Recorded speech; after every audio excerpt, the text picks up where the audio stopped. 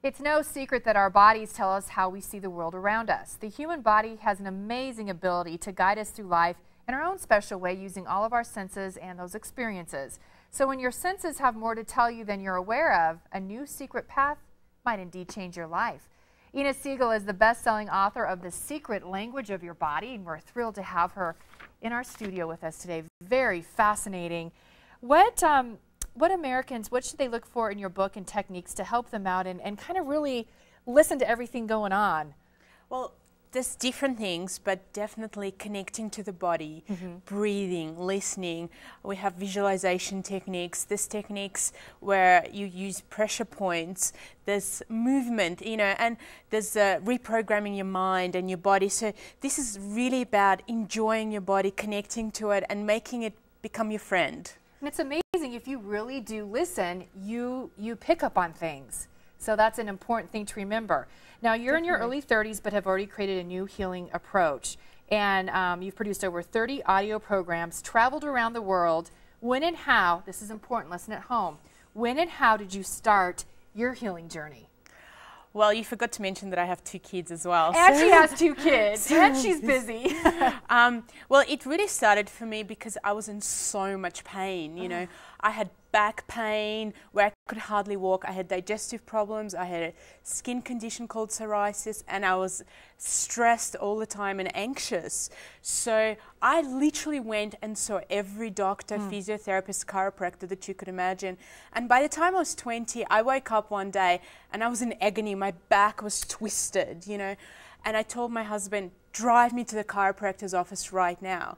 It was the longest 2 minutes I've ever had in my life. Poor thing. You know, and when I actually got to his office, he came out and he looked at me and he walked around and then he said to me, your body's stuck. And I said, I know that part.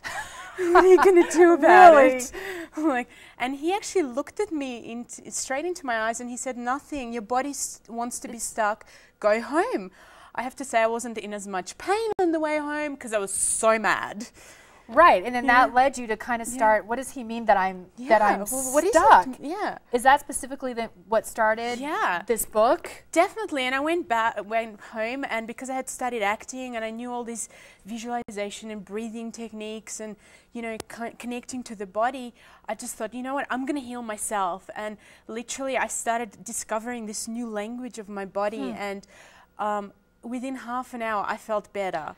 Would you say, is it a type of intuition? If people, you know, they're intuitive, or does that matter? Or do you get to be that way? You get to be like that when you connect with your body, you know, and I didn't know I was intuitive before that, but now that's what I do. That's, you know, I can see inside people's bodies, you know, I can tell them what's going on. How do you do that? Is it a lot through the eyes?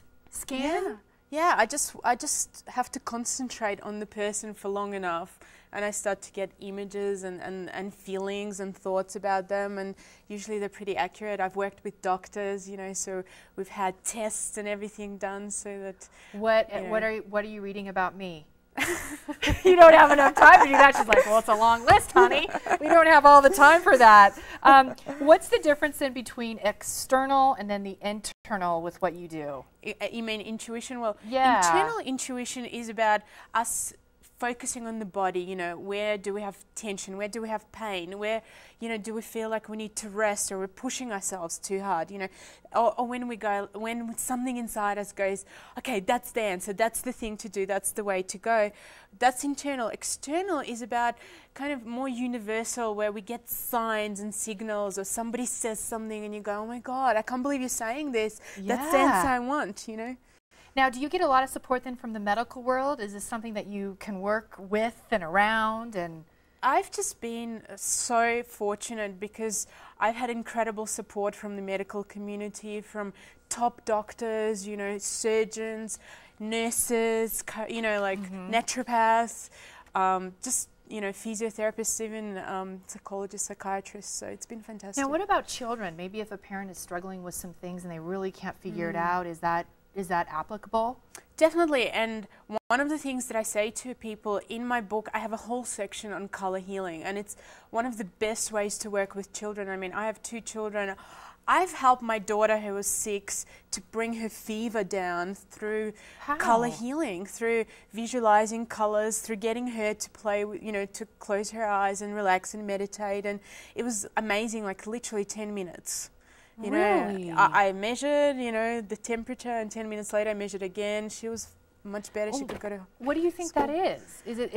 Is it the calming? Is it? Yeah, I think you know, blue is the color that we were using. I think it definitely calms you down. It relaxes. You know, and blue is a great color to cool the body in general. Whereas red, you know, really gets it going. You know, and great for people who have depression.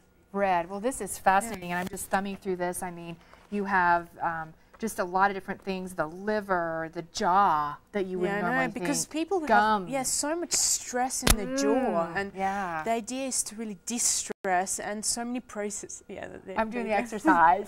Well, very good. I encourage people to pick up this book. And in the secret language of your body, Ina Segal provides an in-depth practical resource for anyone who desires a safe, easy, and effective way to self-heal. You can find it most bookstores and online, so check this out.